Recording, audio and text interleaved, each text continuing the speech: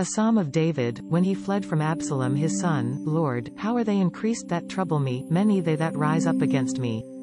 Many which say of my soul, no help for him in God. Selah. But thou, O Lord, a shield for me, my glory, and the lifter up of mine head. I cried unto the Lord with my voice, and he heard me out of his holy hill. Selah. I laid me down and slept, I awaked, for the Lord sustained me.